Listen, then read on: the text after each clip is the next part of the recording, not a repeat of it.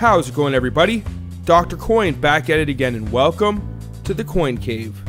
Today we have $500 quarter hunt for you guys. I went to the bank, picked up this full box of quarters, so this all came from one bank, and actually pretty interesting. I took a look inside. That roll right there, I can't really look at it, but I took a look inside, and a lot of these rolls had diadem enders, and when I opened some of them up, I was really curious. A lot of them have 1968s inside, and they all look to be nickel 1968s from what I've seen so far. I opened like 2 or 3 rolls up. I'll see if I can maybe open this roll up and take a quick look for you guys, see what I am talking about. I think I did maybe see like one 1975, but there is a few rolls in here that do not look like they are hunted. You can see right there, that is a diadem. And what is the year? This is a 1968 right here. So these are nickel 1968s. I really hope this whole box is not full of a collection dump of 1968 nickel quarters. It'd be nice if maybe there's some 1970s or maybe even some silver 1968s in here, or I don't know.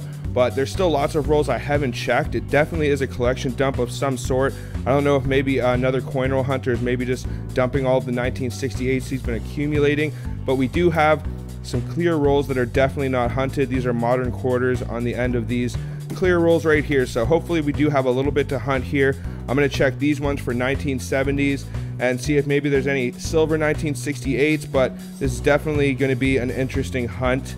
Let's see if I can find a few more diadem enders to show you guys. There we go right there. I think all this row on the top here is all diadem enders, so a little disappointing, but what do you expect when you coin roll hunt? Every once in a while you're going to get these collection dumps. There's not much you can do to avoid it, but I'm still going to look through. I'm still going to hope for the best. Lots of stuff to look for. Maybe there'll be a 1991, 2001 no P. Maybe there'll be some good colored ones in here. You never know, right? But before I can start tearing into this box and these rolls, I would really appreciate if you guys would hit that thumbs up and subscribe for more coin roll hunting, coin collecting videos just like this. Then without further ado, I'm going to start tearing into this box, tearing into these rolls, and see if there's any goodies inside. So let this hunt begin.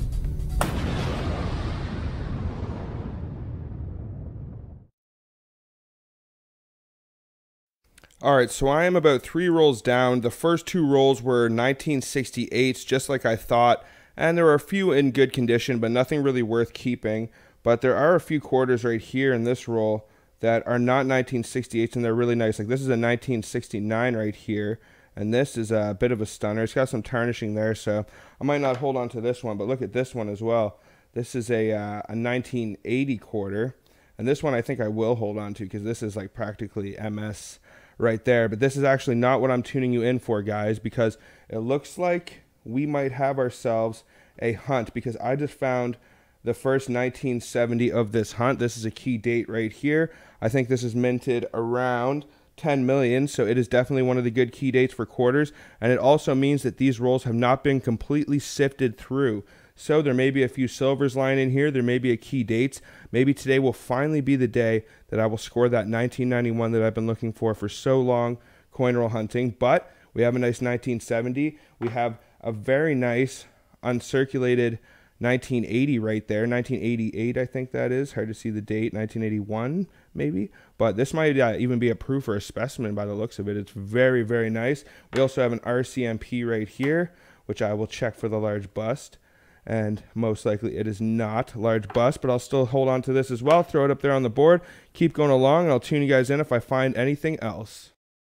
Alright, I'm about 5 rolls in now, and it looks like we definitely have ourselves a hunt here, guys, because we just found ourselves our first decent colored find. This is the 2017 Hope for a Green Future quarter, super low mintage, super rare, so this is a good sign that maybe these rolls have not been searched or not been hunted, or maybe this is some kind of collection dump. Maybe someone was turning their relatives' coins in, maybe someone just got sick of collecting, who knows. But a lot of modern coins in some of these rolls, and the other rolls are all 1968s and 1969s. I did find one 1968 that is an absolute stunner. It is actually nickel, and you don't find them in this good shape too often. Usually when you find them like this, they will be silver, but this one is actually in really good shape. Sometimes the nickel MS coins can actually be worth more than the silver ones. I believe nickel MS 65 quarter is worth somewhere around $40 to $50. So this is actually a pretty good find. You can see this definitely has a cameo on it, at least a regular cameo, maybe a heavy cameo, who knows, but a really good find. We got some nice looking 68s, that nice looking 80 over there. I'm going to keep going, see if maybe we can find some more goodies in here. Okay guys, I am one roll down and I'm starting to get really excited here. I just found a Newfoundland and I actually found one more 1970, and that's not actually why I'm so excited here, guys. I want you to take a look at this 1972. Look at this thing right here. This has got to be a specimen from that strike right there.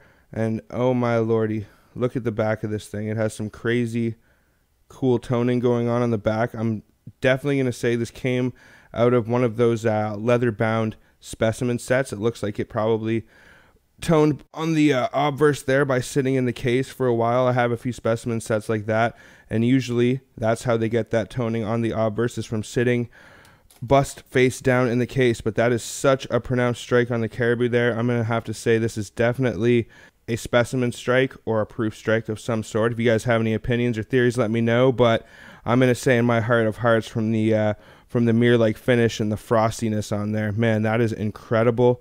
What a beautiful quarter. This has got to be some sort of collection dump from all of the good stuff we found. I keep checking all of the 68s and everything with magnets just to make sure, but they all seem to be nickel from what I found so far. But man, finding stuff like this, I will not complain. This is absolutely beautiful. I'm going to throw it up on the board, keep going along, tune you guys back in if I find anything else good. But man, what a stunner. All right. I'm about 10 rolls in now, and I'm finding a lot more of the same 1968 to, let's say, 1985. Some of them are in really good shape. I found a few more provincials there. I've been finding a lot of 1973 RCMPs.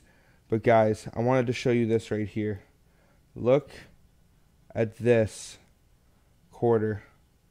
Oh my Lord. I do not want to touch it too much, but it's not as nice on that side, unfortunately. But this looks like a 1982. I'd say this is another specimen or another proof strike.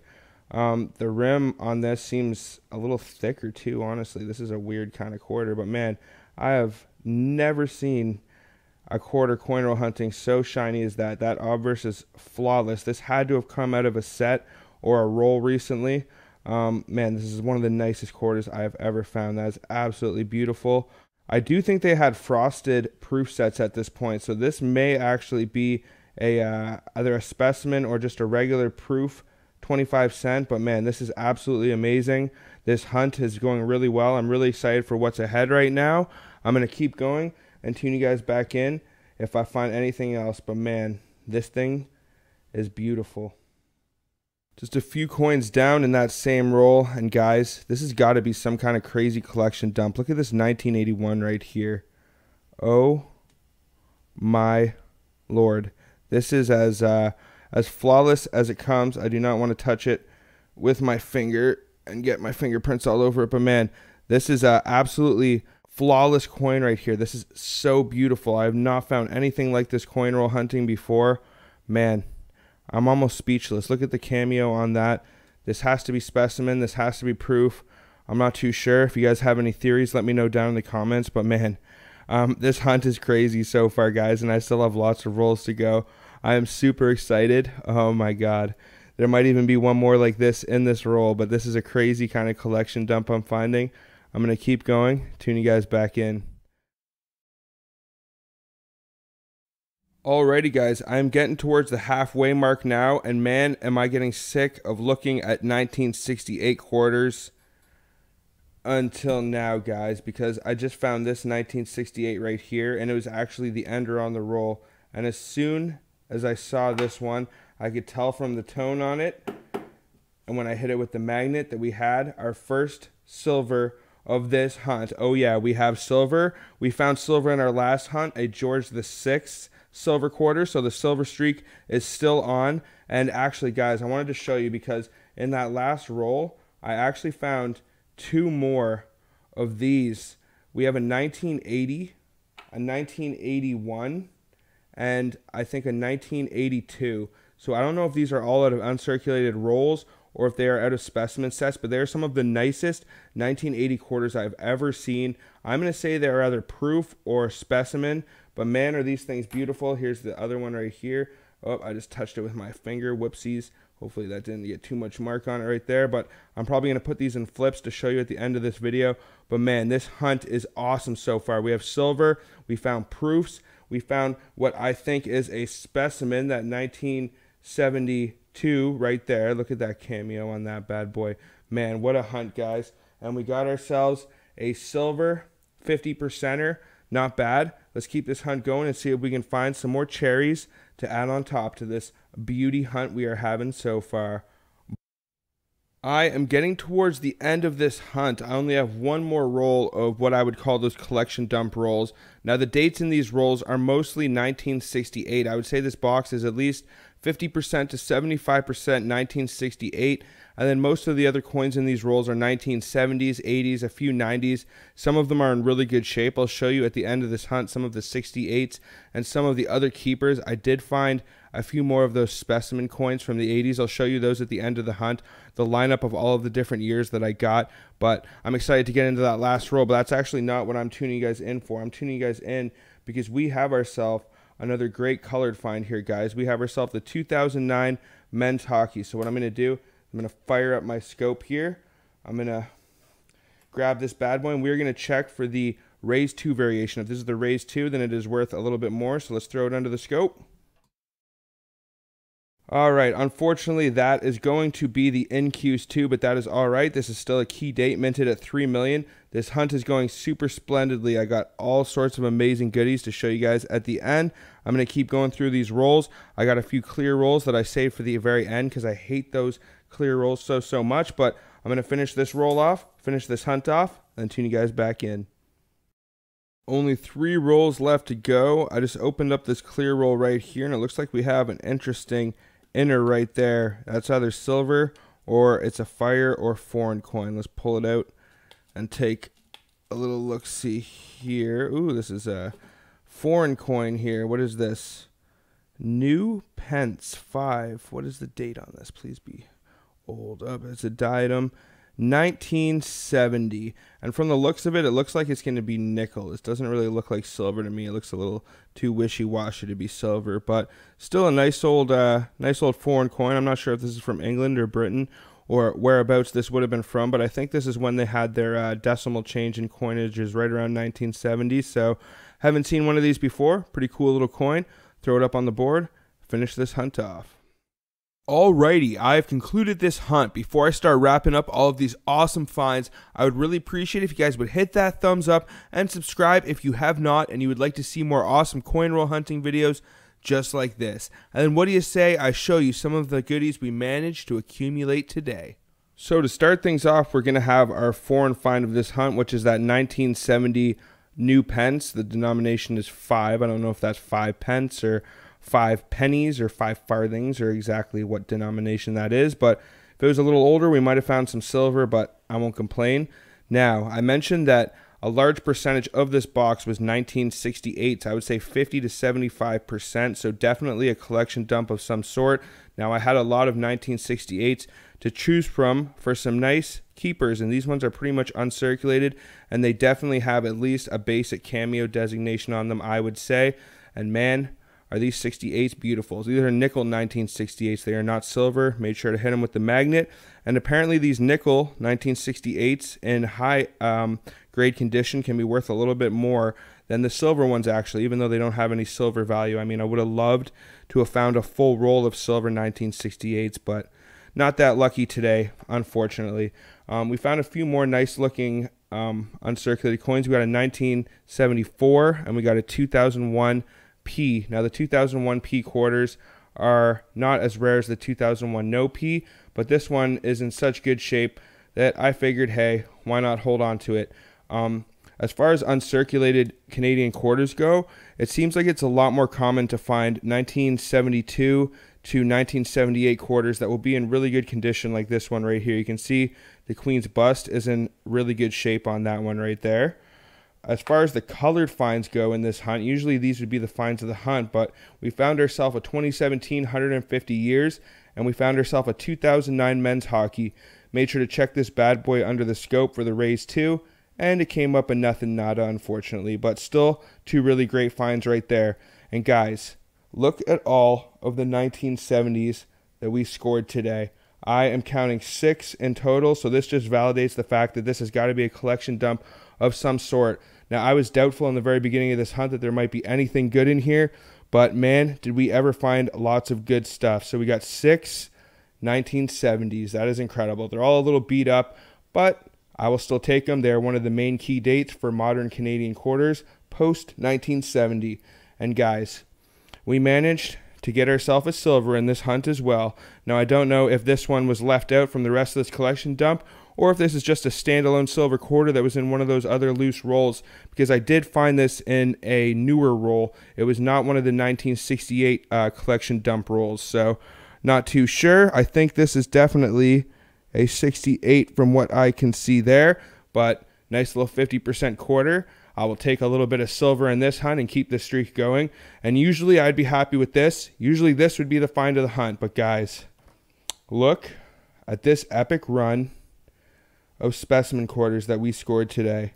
Now these are almost guaranteed. I can guarantee you they are almost all specimen quarters.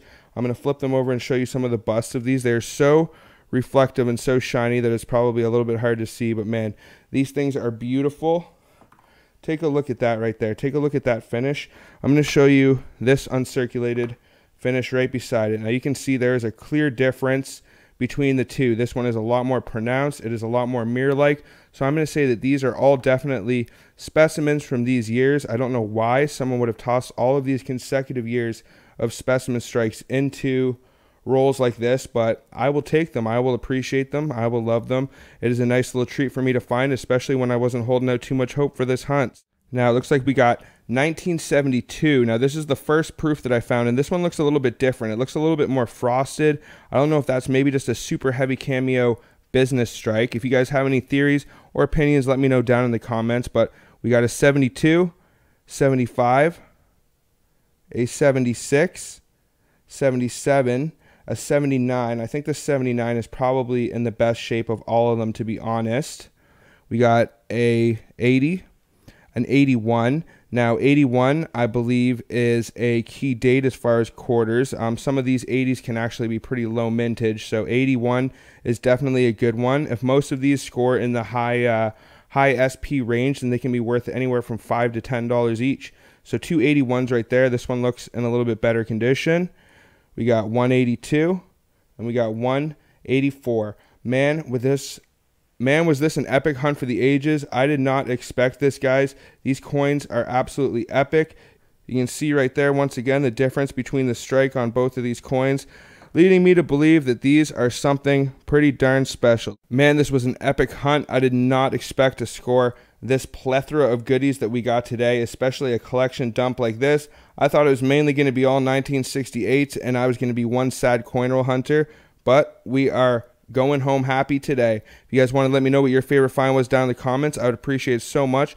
Other than that, guys, thank you so much for watching. Until the next one, everybody, peace out and have a good one, y'all.